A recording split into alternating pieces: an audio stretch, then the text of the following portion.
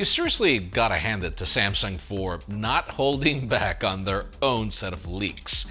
Because yes, it seems the company has decided to take leaks into their own hands, as we get a list of expectations from none other than the top brass. More leaks give us some sort of confirmation on what changes are coming to the new iPad mini, and they keep getting good. And if you're currently waiting for the OnePlus 9T to come and save the day in the fall, well, you might want to plan differently. I'm Jaime Rivera, and just keep in mind that if I walk into any video with this pizza face, it's called horrible jet lag. This is Pocketnow Daily, sponsored by NordVPN. Stick around as we've got a great deal for you on our VPN of choice.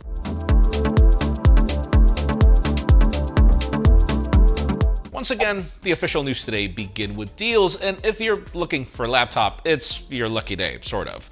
Starting with the Razer Book 13, which is $170 off. That means that you can get the Intel Core i7 variant for $1,430. If gaming is your thing, the ASUS ROG Zephyrus Ultra Slim laptop that I hope I pronounced correctly is offering a $276 discount. And you actually get some neat specifications for $5092, but just keep in mind the GPU is a bit outdated, which is an irony. Samsung's 15-inch Galaxy Book Pro is also $150 off, so the base model is available for $950. To conclude with laptops, yes, the MacBook Pro is still offering a $200 price drop, leaving the base model for $1,099. And for those of you that are in the market for a smart speaker, the Google Nest Mini is available in a 3-pack for $64, saving you around $83 in the process. Finally, the Amazon Echo Buds are also $30 off, leaving them at $110, and you can save an extra 25% if you have a trade-in.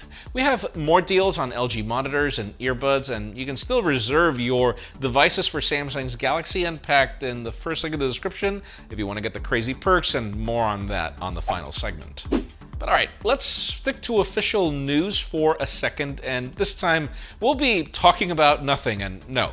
This is not a terrible pun from Diego. I'm actually talking about Carl Pei's company, as they finally launched their first product after months of teasers. These true wireless earbuds are called the Ear Ones, and they bring a pretty interesting transparent design that actually looks pretty cool. Each earbud weighs 4.7 grams, and they come with a soft silicone tip for a better seal. Both earbuds are bringing a 31 milliamp hour battery that can last up to 4 hours of ANC playtime or 6 hours without ANC. However, the charging case gives you an extra 24 hours with ANC on, or 34 hours if you decide to switch it off, and a 10-minute charge will give you 1 hour of extra playtime. They offer Bluetooth 5.2 connectivity, different levels of ANC, and Google Fast Pairing support. They are priced at either $99, euros, or pounds, and are currently available for pre-order on Nothing's website. I mean, they look pretty cool and have a very competitive price tag. Let's see how they sound, but at the same time, if you're wondering what's so special and how do they blend differently to any other earbuds, as all of Nothing's marketing was about, I'm still asking myself the same question. And speaking of Carl Pei, how about if we talk about his previous company? OnePlus at this point is usually gearing up to whatever T-Series we usually get, right? Well, on a new tweet from Max Jambor, in his typical fashion, he simply states, "No 9T," and this doesn't really come as a surprise, as last month a leak from Weibo claimed that OnePlus would scrap the 9T Pro like they did last year, where we only got the regular 8T and no upgrade for the Pro.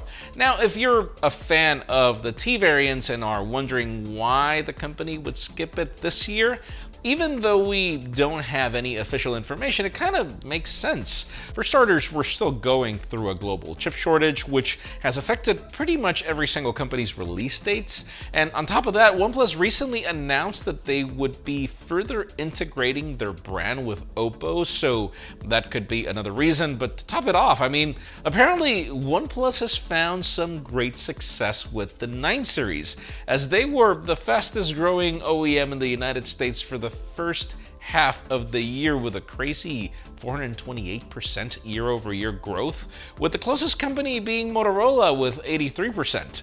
So poor sales are definitely not one of the reasons, but we'll keep an eye out on what we could get on Q4, because that could not necessarily be the 9 series, it could also be the Nord. How about if we switch to the product I really want Apple to release, the new iPad Mini, iPad Mini Pro, whatever it's going to be. Rumors have been ramping up over the past week or so, and now we get some sort of confirmation for previous reports. See, a Minchi quote update from back in May mentioned an 8.5-inch to 9-inch iPad Mini, and now we've got a new tweet from Ross Young mentioning that the iPad Mini will bring an 8.3-inch display. He mentions in another tweet that it's growing from 7.9 inches due to the slimmer bezels and the removal of the home button. Now, there were a couple of mixed reports saying that the home button was staying, but now multiple trusted sources agree that Apple is going for more of an iPad Air-esque approach with a boxy design, slim bezels, and Touch ID in the power button. Other leaks mention that this iPad Mini would be powered by the A14 Bionic or even the A15 chip, depending on the timing. It'll now bring a USB-C port instead of a Lightning port and a smart connector, though what accessories we don't know. It might also bring a mini LED display, but with recent shortages, we doubt that it'll make the cut. And Ross Young doesn't provide any details on the front, and given the fact that the 11-inch Pro doesn't have it, I doubt it. Apparently, we can expect it to launch sometime in Q4 with the iPhones in the September event. We'll keep you posted. If you follow me on social media, you know I travel a lot, which requires me to need a lot of public networks, and at the same time, I'm sure you've noticed that services like Netflix and YouTube are restricted per region. One of my tools of choice to spare myself from any unpleasant surprises is today's sponsor, NordVPN. It's super easy to use, letting you connect with one click or through auto connect to over 5,000 secure servers in over 59 countries. And if you're worried about speeds, NordVPN has been confirmed by various speed tests to be the fastest VPN in the market. It lets you connect up to 6 devices at a time on every major platform like iOS, Android, macOS, or Windows. If you're on the go like me, simply pick a server in the location that you need to be able to unlock your favorite movies, shows, or simply use it to add a more reliable layer of security to whatever public connection you're on. Head on over to nordvpn.com/pocketnow70 or use promo code pocketnow70 to get a 2-year plan plus 1 additional month at a major discount. And finally, for the hottest news today, let's talk about Samsung once again, as things are getting very interesting ahead of their Unpacked event. On a new blog post, the company's head of mobile addressed a bunch of things we've been questioning this year and even set some expectations for what we can expect on the August 11th event. On a statement, he pretty much confirms a lot of the rumors. It starts with him saying that they are out to set new heights and open up a new world of exciting experiences for people. He says he hopes we join him to debut their next Galaxy Z family, which brings some foldable surprises, including their first ever S Pen design specifically for foldables. He then went on to confirm that there is no Galaxy Note this year, as they will broaden beloved Note features to more Galaxy devices. And in the meantime, we should set our calendars to see what the future holds. Yesterday, we saw some renders of that S Pen as well as that case that'll be used to hold it in the Z Fold. And if you think of it, the idea of the Galaxy Note features not being limited to just one device or a batch makes sense.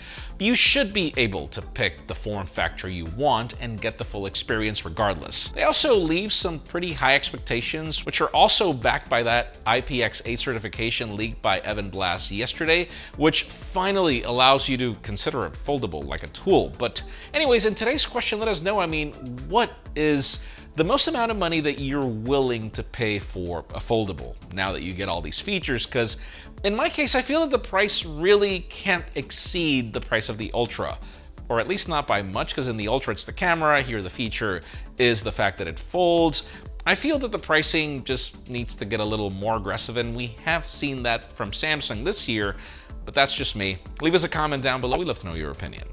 Friends, again, if you want to get the news earlier, follow us on Pocketnow.com and subscribe to our channel for more videos like this one. You can also follow us on social medias. Our extended coverage happens on Instagram, and follow me on my personal handles to see me admit the inevitable. We're back to traveling. Please give this video a thumbs up if you like what you saw. I'm Jaime Rivera. Thanks so much for watching. We'll see you tomorrow.